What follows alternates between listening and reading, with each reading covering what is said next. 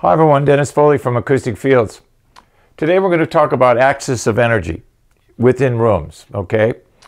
So we have to realize that rooms have three axes of energy that we have to focus on, okay?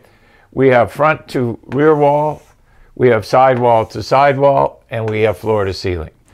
And a lot of you get confused about this, okay? A lot of you think, well, it's just this area, it's just this area, or it's just this area, but it's all three areas working against each other.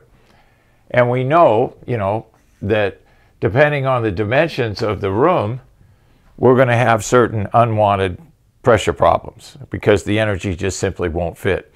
We won't go into why that is. That's topics we've covered many, many times in other videos. But what we have to realize is that the pressure dimension, or the pressure in the room, is dimensionally based. So whatever our dimensions are in the room, then we have to realize that we're going to have the associated problems that go with those dimensions.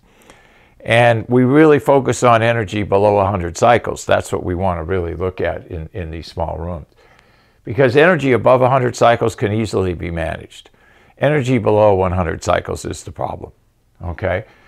And those are all created by our dimensions of the room. So we have three axes of energy and we have three areas that have to be treated.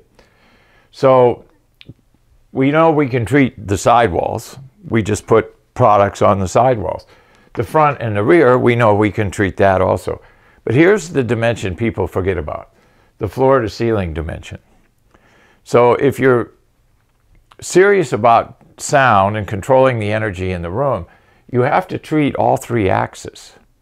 Well, how do you treat the floor to ceiling problems with technology that's very heavy, weighs a lot? Well, you can do platforms on the floor if you can't support it in the ceiling. It doesn't matter whether you treat the ceiling or the floor. Technically, you should do both. In most rooms, the problems are so great from floor to ceiling that you need more surface area of treatment. So in an ideal world, you treat the ceiling and the floor. Well, a lot of rooms can't do that. They can't install things on the ceiling that are heavy. So you can treat the floor. You can build platforms. You can put products on floor. And this is a dimension that people forget about. And they shouldn't, because it's the smallest, usually, of the three. So it's going to create the most problems. And we see it throughout the analysis. So when we're looking at treatments, remember, type, amount, and position, the old acronym that we work with. You got to have the proper treatment, you got to have the proper amount, and you got to put it in the right place. So we've discussed floor to ceiling, sidewall to sidewall, and front wall are the three surface areas that we treat in most rooms that are mixed or two-channel rooms. So we got to have that consistency in treatment of the front wall and both side walls. And then our speakers sit here.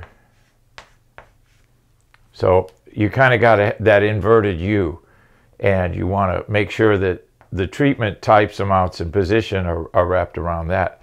And you also want to make sure that the rate and level of absorption is powerful enough to deal with the problem. If you have a plus 12 or you have a plus 13 dB problem from floor to ceiling, sidewall to sidewall, or front to back, you want to make sure you have the horsepower in your treatment to do that. So three axes of energy that we have to be aware of in a room, and all three need to be treated. Hope this helps. Thank you. Thank you for watching this video, and if you liked it, please give us a thumbs up. We also have a newsletter that you can subscribe to, so please do that because we offer special price discounts to only those on our newsletter.